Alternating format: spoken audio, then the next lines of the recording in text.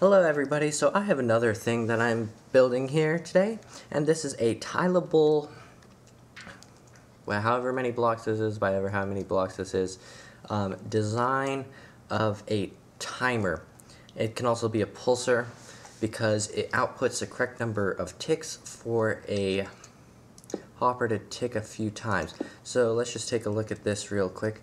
So there should be an item in here. Yeah, alright. So this is basically what it does, and it's all tileable. So 1, 2, 3, and that can be adjusted by the top and that sort of thing. But I'm just going to get into building this and exactly how it works and why it works and that sort of thing. So the first thing I want to do when I'm building this thing is, this is not technically part of the build, but the input needs to be 2 ticks long. So as you might know, but this is a sort of monostable circuit. It's actually kind of like a duostable circuit. But when an item is in here, when an item goes in here and it's pushed up, it will take 1 tick to go up and 1 tick to come back down again. So that's the point of that.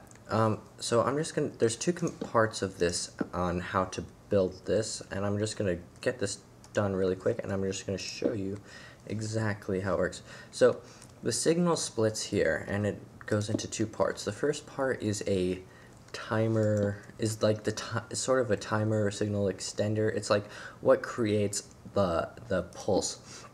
So alright, so right here I have a I have this little timer setup thing, and over it there will, and on the other side is that, and there's hoppers below here, and this is what creates the output of a steady signal. So when I want a steady signal, I can this is the output right here. I am rambling so hard right now. So right here is the output, and when there's items in here, or when there's items in anywhere, there's actually going to be 3, so that was perfect. When there's 3, the items don't really do anything in there. They don't output a signal. But when this block is pushed over to this side, it will create a steady signal. And what the point of this is to try and do is to try and get this block to stay over here for a certain period of time and then come back.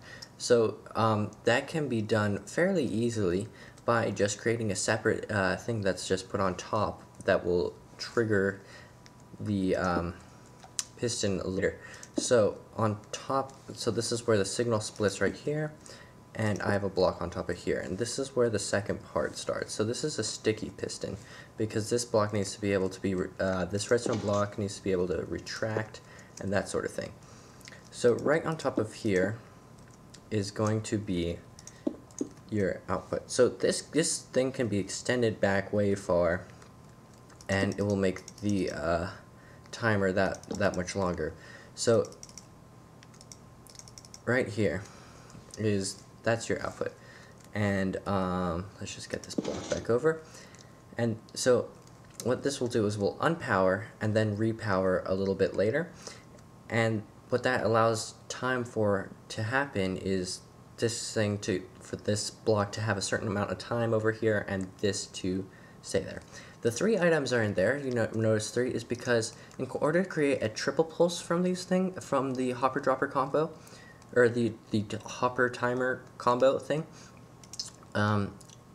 3 items will take a longer time to diffuse, I guess, back into the other hopper than just 1 would. So that's basically all there is to this. You have to, so I'll just model this on another one. So that's all there is to building it, but there's a different, depending on how many ticks this is, it will have a different value for the output. So there's, right now it's going to be 3, 1, 2, 3. Oh, shoot. Do I have 3 items in here? I'm pretty sure that was 3. Let's try this again. 1, 2, I think this is just server lag, but trust me, it does work. I just don't think I can see it because of the server lag. 1, 2, 3. Yeah, there we go. Yeah, it's just server lag and visual updates and that sort of thing. But if I change this on top, if I change this to 1, then it will just output a pulse of 1, which is kind of useless. But at least it will be like a double ticker, so of this amount of time. The next thing that you level up is 5 ticks, I believe, and that will create a double pulse. If the server stopped lagging, it would create a double pulse. There we go. So that creates a double pulse, and that's basically all there is to this. But the beauty of this is that it's tileable, 1 wide, so you can stick a whole bunch of machines that are independent of each other, that require independent timing and that sort of thing, to be put right next to each other, so that you can easily trigger each one separately. So like, I don't know, whatever the idea is. But that's all there is to this concept, and it's just hard to design, so I figured I'd share it with you guys. Alright, so I hope you guys enjoyed. Leave, comment, like, subscribe, all those shenanigans. Alright, see you guys later.